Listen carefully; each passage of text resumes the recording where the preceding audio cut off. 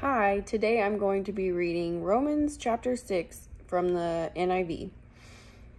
What shall we say then? Shall we go on sinning so that grace may increase? By no means. We died to sin. How can we live in it any longer?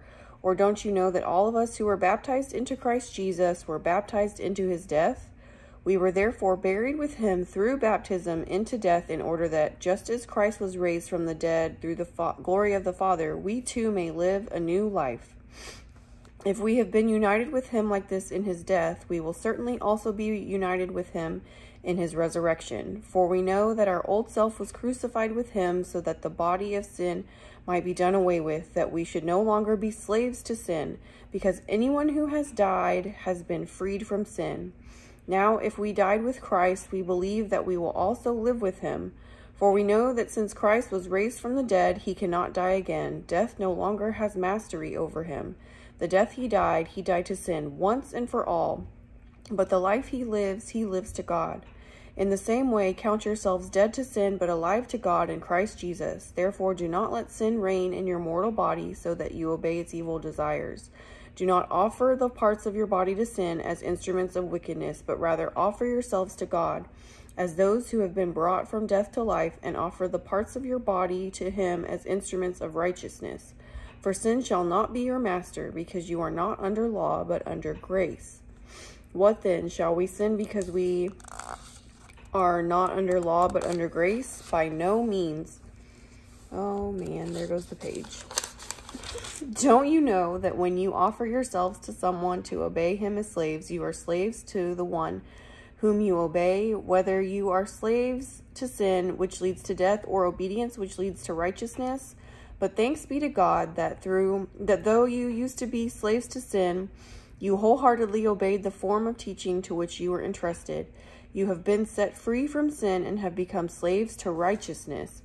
I put this in human terms because you are weak in your natural selves. Just as you used to offer the parts of your body in slavery to impurity and to ever-increasing wickedness, so now offer them in slavery to righteousness, leading to holiness. When you were slaves to sin, you were free from the control of righteousness. What benefit did you reap at that time from the things that you are now ashamed of? Those things result in death.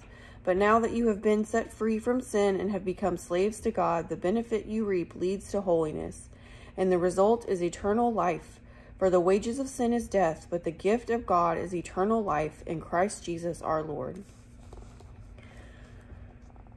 So I chose Romans 6 because this chapter is just so important to everything that we live, that we are to be slaves to righteousness, that we are dead to our old selves and dead to our sin if we are baptized in Christ, and we are alive the way that he was resurrected, and we live a life in Christ. And it makes me think of something that my sister told me, that when we're standing, or when I guess we'll probably be kneeling before God at Judgment Day, that if we've been baptized and we've lived our lives according to Christ, then when God looks at us, he doesn't see the sinful, imperfect self that we are. He looks at us and he sees Jesus.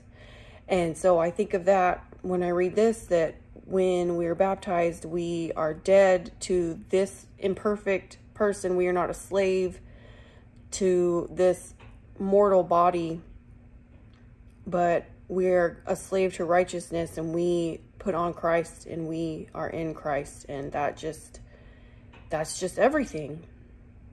I hope y'all have a good day.